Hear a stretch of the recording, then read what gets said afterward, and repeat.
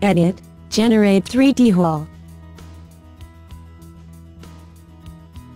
You can generate a three-dimensional supporting framework with duopitch roof with the tool Generate 3D Hull in an effective way.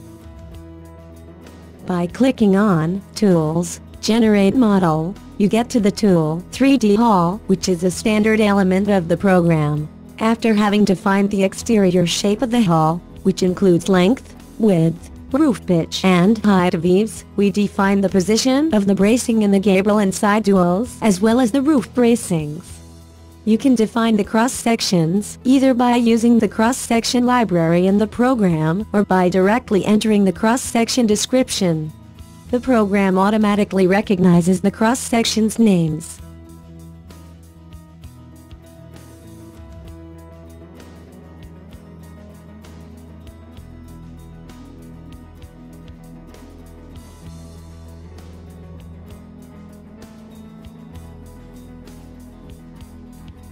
The definition of the member type is preset.